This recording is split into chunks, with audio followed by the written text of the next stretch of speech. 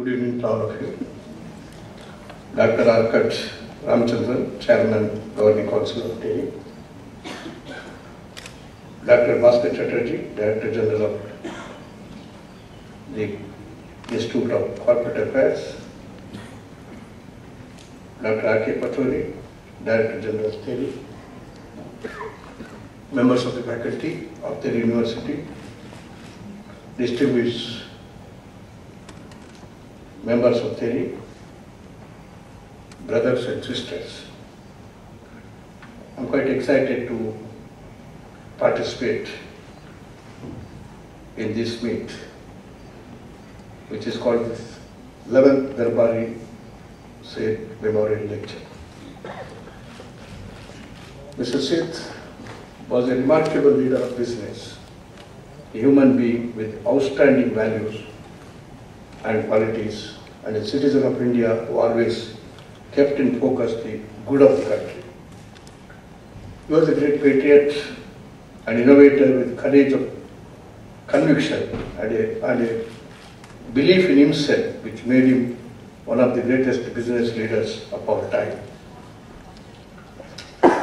We have also chosen to, the present mementos to TERI colleagues who have completed 20 years, and also felicitated the winners of TERI Roll of Honor 2011.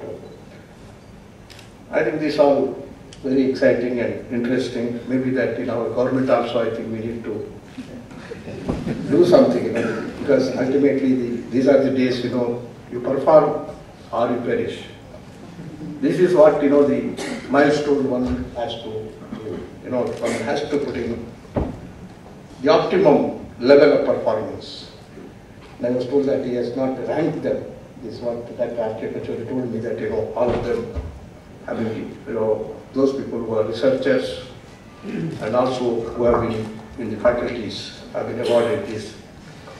This is how, we need to award people who work. But many a time, we always, take everybody on an average.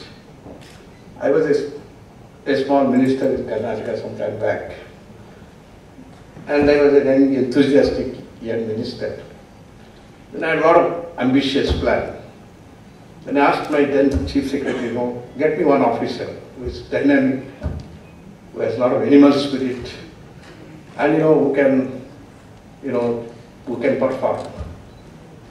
But I said, any officer will do, sir, for this purpose. This is how, we have a sense of average. That's how, sometimes, the people who really have that zeal, enthusiasm to perform, they will not be doing it. It so happened that, even as a ministers, you have to work with within a Lakshman Rekha. One day I told my chief minister at that time, in 70s, I want to acquire 25,000 acres of land. He said, why? I said, I want to establish an electronic city. I said, it's foolish, the 25,000 acres, we don't have money in the government. Then there were some good innovative bankers. They said, we'll give you the money. They gave me the money. Then I asked for an IAS officer to become the CMD of that electronic corporation. Again, we don't have IAS officers to be given. I'll be foolish and be said to himself. Then ultimately I had to get my friend who was working in BL as a CMD. Result of that idea is today. My dream was to make it a Silicon Valley, alternate Silicon Valley of the Asia. Now I think it has succeeded. Bangalore has succeeded Silicon Valley. This is how these are the days, it is not only to have the dreams, the vision, or the innovation. I think these are the days when we have to, break through. That's how India can be built. That's why I appreciate Dr. R.K. Pachauri for having worked this kind of a scheme of putting the best performance in the Roll of Honor and honor them on the occasions like this. I think this is a good example, exemplary act which is done by you. I think rest of the PSUs and also I think some of the research institute, and also our government should also do it. I think many of these things I incorporated in my Administrative Reform Commission.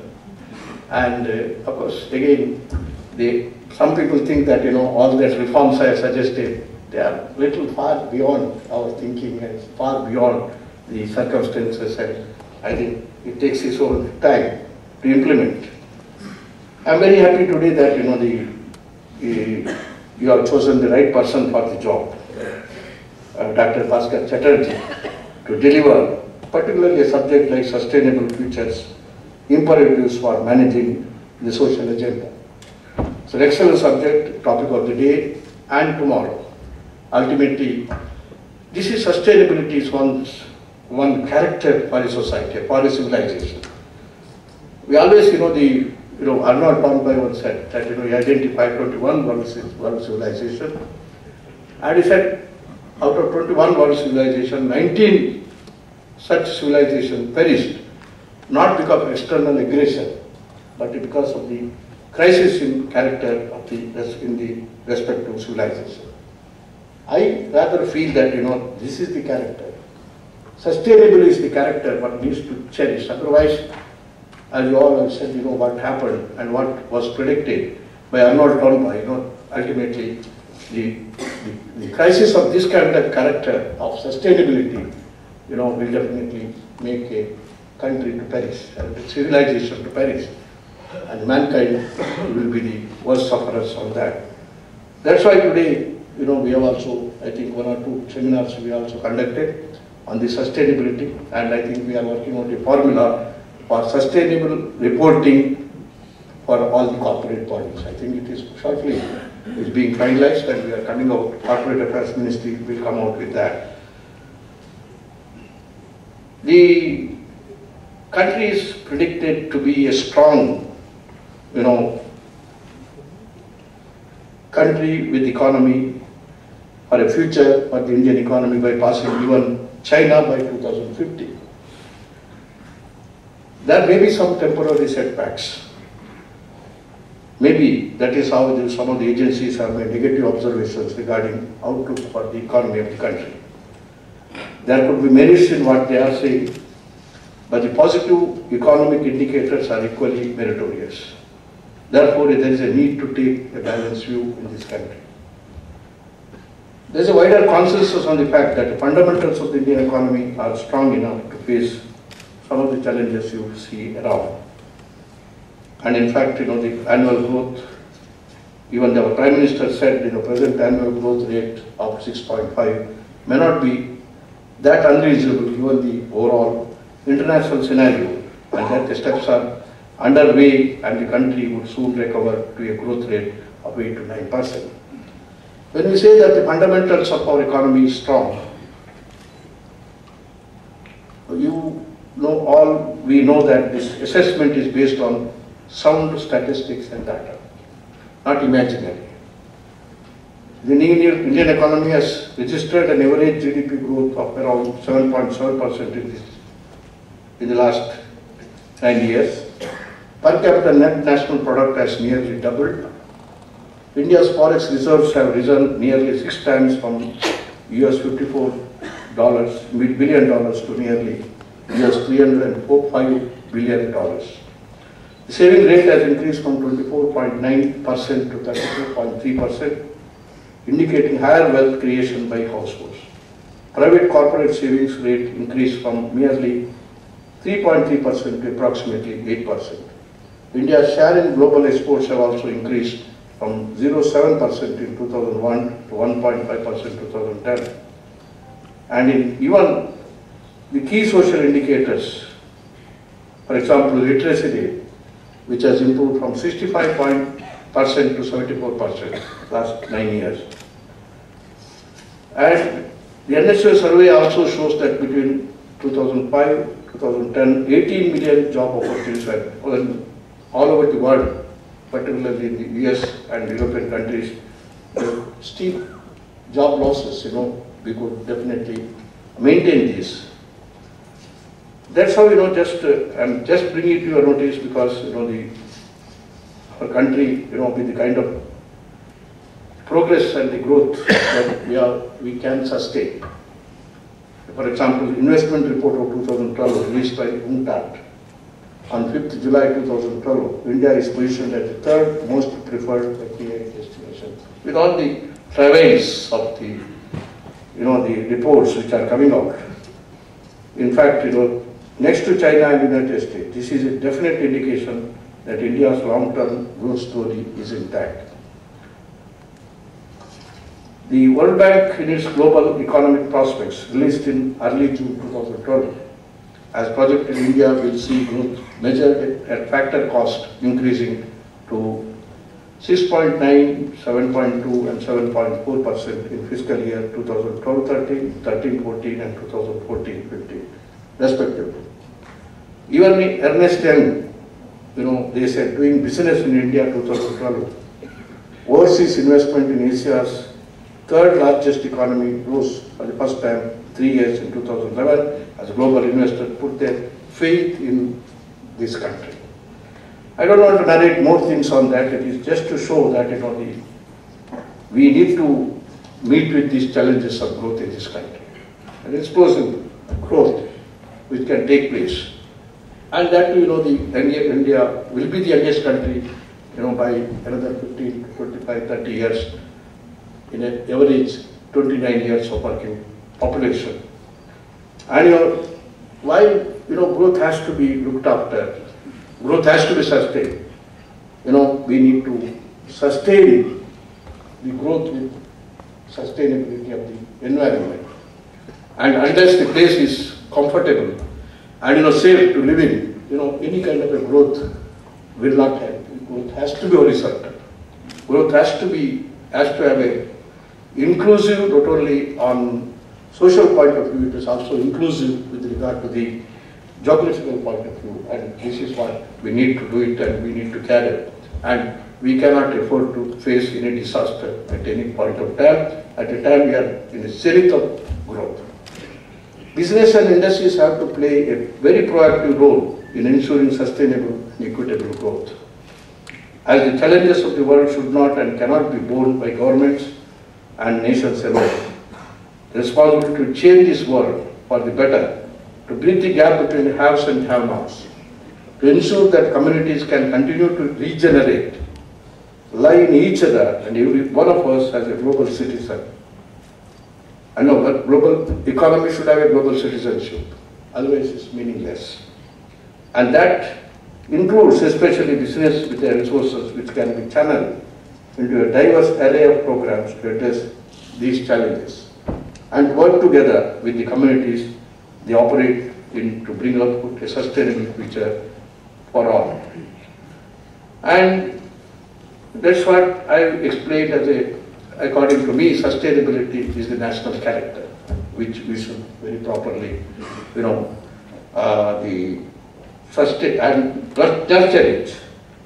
In fact, India's ancient wisdom, which is still relevant today, inspires people to work for the larger objective of the well-being of all stakeholders. Vasudhaiva Kutumbakam. That's the principle with which we need to, not to look ourselves, not to look our own country. When you think of sustainability, the environment, I think you think of the entire globe, not your home, your community, your nation. This is how that universal brotherhood, universal approach has always been the motto of Indian mentality and Indian psyche. While a lot of human and economic energy is available for utilization in this area, a suitable mechanism is required to channelize this energy, for which the government, corporate sector and the communities need to partner together.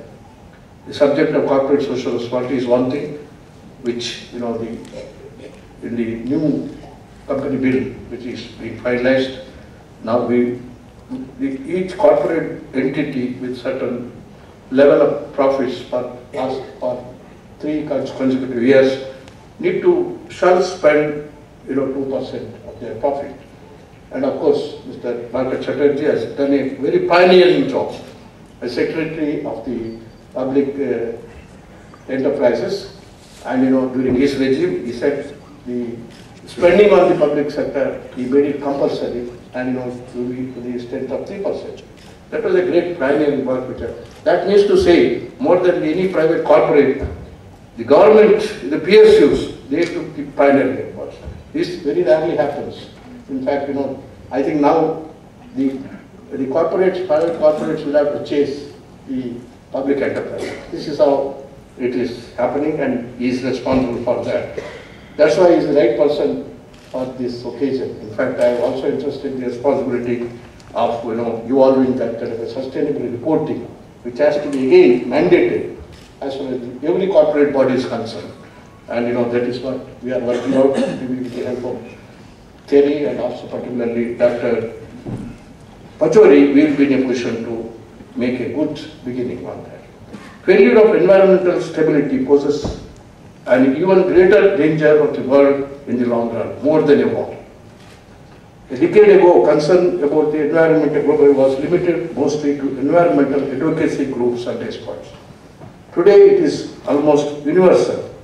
Unless we lessen environmental damage, conserve on our use of energy and other natural resources, and attempt to slow global warming, disaster lies ahead. Global warming has become a true challenge of globalization. In fact, I dealt with this subject also with the due consultation with Dr. Pachori in one of my administrative reforms report called Disaster Management. I have dealt with in greater detail on that. Successes of development, especially in India and China, have provided those countries the economic wherewithal to increase energy usage, but the world's environment simply cannot sustain such an onslaught. There will be grave problems ahead if everybody emits greenhouse gases at the rate at which Americans have been doing so. The good news is that this is by now almost universally recognized, except in some quarters in Washington, but the adjustments in lifestyles will not be as easy. Human population is currently growing at a rate that makes sustaining for resources impossible. The world simply cannot continue consuming at a rising rate while resources begin to fall. Because at some point there will be no resources left to consume. Future will be in jeopardy. We don't think of that future generation. Our existence on Earth cannot have a continued negative impact on the environment, which we depend on our food and resources. Sustainability seeks to use less resources or restore those that we have used. Around the globe, people and industries are increasingly realizing and progressing towards the relevance of it. I must tell you that now, actually, people are realizing it. I think the days of it, we have graduated ourselves from the advocacy to, in fact, the core sustainable theory and in practice. Millennium Ecosystem Assessment, WWF's Living Planet Report, and countless other publications testify to the massive and urgent need for change.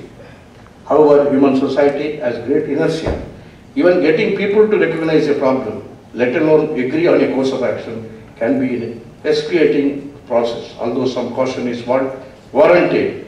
When it comes to major course corrections, exponential change, feedback loops, and tipping points mean that we have a limited window of time in which to react effectively. As a simplification, we can imagine creative solutions being given from the bottom up or from top down. The bottom line is that our environmental and social problems require radical solutions deployed on a massive scale, not on a pilot basis. Einstein's oft-cited maxim that, I quote, "We cannot solve problems by using the same kind of thinking we used when we created them," has perhaps never been true than it is for sustainability. We need big C, eminent creativity and creative destruction. We need revolution, or rather breakthrough, not just innovation. Up to that state. As a concept, sustainability has captured our imaginations and aspirations. As a tangible and identifiable goal, it eludes us. Having developed indicators to measure and monitor economic, social, and environmental conditions, we want now to measure sustainability. It should be measurable. Our emphasis on physical, the objective, and the rational, however, is only the external manifestation of sustainability. The internal manifestations of sustainability, non-material, the subjective, and the experimental are put to one side since they are messy, interpretive, and time-consuming, the world of harmonious. Sustainability, however, is more than a thing to be measured, since it is about ecological integrity, quality of life, and transformation of transparency. As regard to the Minister of Corporate, we are already taken steps on this, and we will be very serious about it. Regarding my new assignment, the Ministry of Power, as we know, with the liberalization of the Indian economy, the role of the corporate sector has responded greatly, such that large number of activities that were part of the commanding heights of the environment are now open to the participation of the private sector. This is indeed true of the power sector, where private players are now playing an extremely important, I think from the 17%, in the 10th plan, the 11th plan it has come to 57% participation by the private sector. And maybe that the 12th plan, it may exceed even 75% of the contribution in the power sector. You can just imagine the kind of challenges we have. I think as and when, of course, private sector, they need to understand their social responsibility and understand their unique role to ensure that the sustainability should be not only the mere rhetoric, it has to be part of their life. This is what we need to do, and that is what we are working on. Power generation, distribution, both involve regulation of business activities, so that by virtue of becoming a natural monopoly, private operators are regulated, making profits which are within acceptable limits, such that these are not an irrational or unhealthy level. It is with this in view, a regulatory framework has been developed, both at the centre and the states, by establishing Central Electricity Regulatory Commission. I have convened a meeting of all the chairmen of the state regulatory commissions, on 29th of this month. Maybe that this is one of the subjects which I am going to discuss, and we will formulate certain set formulas, to ensure that they should not think of only increasing tariff or rationalizing tariff. And I think sustainability should be an important agenda in the regulatory process. And this is what we need. I will be discussing with Dr. Pachori for a solution even before 29th, so that I can, when I meet all the chairmen of the regulatory bodies, I may be in a position to formulate certain the rationale or some strategy, so that we can pronounce it.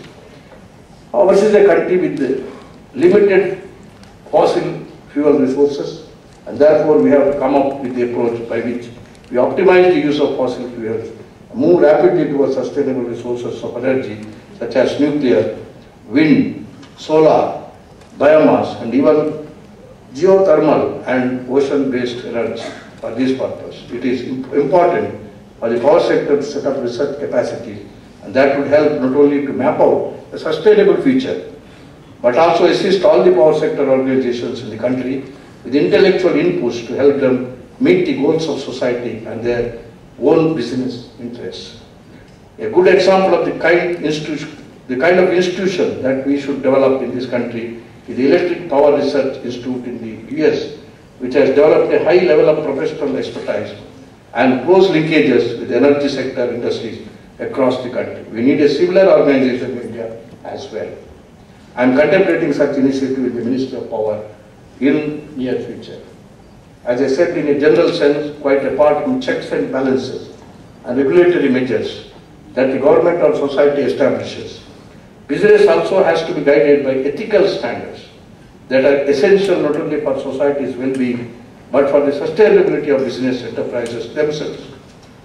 Mr. Darbari says example as a great leader of the business who always kept in focus the interest of the society is one that leaders of the corporate sector must emulate.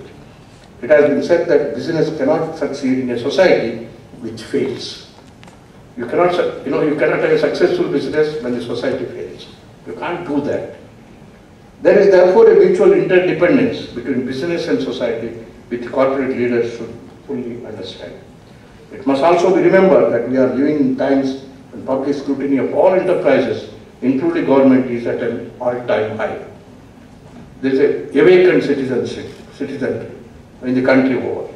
A business enterprise that does not uphold high ethical standards is bound to suffer major reputational loss, which will ultimately affect its own business standards. Reputation is very important. Somewhere I read that the success of an enterprise or a corporate body depends upon 75%. Depends upon 75% of reputation. This is how see this is what we say ethical high standard, which has to be maintained. It is noteworthy that TERI organizes the Darbari Seth Memorial Lecture annually, which is not only an important symbolic tribute to Mr. Darbari Seth, but also a platform which an important message can be spread to Indian society on changes and actions that are required for the welfare of the people of this country. So I am very happy that I could associate with that. Sorry, there will be a keynote address only by Dr. Bhaskar Chatterjee. I have not rendered that. It's only an introductory to his keynote address. With this, I thank the organizers, Dr. R.K. Ramchandran, Dr. R.K. Pachori for thinking of me to come and preside over this great meeting. Thank you very much.